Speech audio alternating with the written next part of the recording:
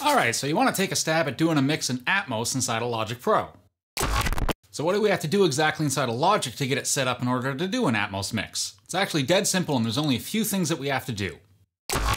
Now the first thing we have to do is we have to duplicate our session, and this is actually the most important part. So assuming you've already done your stereo mix and now you want to make an Atmos version of it, you want to keep the stereo mix and the Atmos mix as separate sessions. So there's three ways we can go about doing this. So the first way we'd go about this actually involves the most amount of work. So what you'd want to do for this approach is to bounce your session out into various stems. So maybe you do a bounce of your stereo drums as a stem, guitars as another stem, so on and so forth. Then you create a brand new Logic session, labeling it the Atmos mix, and then just drag all the stems into a new Logic session. The second way we can go about this is to simply find our Logic session in the Finder, simply make a copy of that session file, rename it, and then just open that session. And then the third and the easiest way to go about this would just be to simply have the stereo session open, and then just create a new project alternative and just label it as the Atmos mix. Now once you've gone ahead and done any of those three things, there's only a couple settings inside of Logic that we need to change, and then we can start mixing in Atmos. So let's take a quick dive in the computer and I'll show you what we gotta do.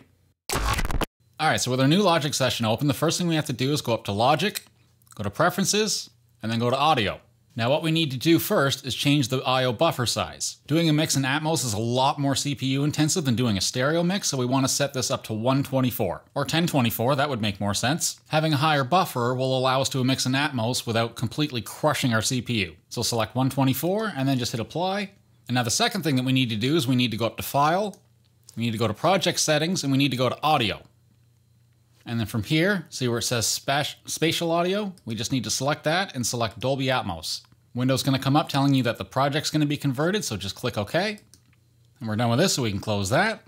Now if we head down to our master bus, we're going to see this new Atmos plugin. So let's open this up. Now this is where we would select our monitoring format. So if you're mixing on headphones, you would use either the Apple renderer or the Dolby renderer. Now there's a difference with these two. When you're monitoring with the Apple renderer, this is how your mix is going to sound if you're playing it through iTunes or through Apple Music. When using the Dolby renderer, this is how it's going to sound when it's played on another streaming service like Amazon or Tidal. And then if you're going to be mixing through monitors, you would just select the monitor setup that you have. And those are all the settings that we need to change in Logic, so now you can start mixing. So that's all that you need to do to start mixing in Atmos inside of Logic. We'll start going deeper down the rabbit hole in future videos, but for now this will at least get you started. And hopefully you found this video helpful, and as always, if you have any comments or questions, just leave them down below. Just want to thank you all for watching. As always, I've been Mr. Jeff, and I'll see you guys in the next one, so take it easy.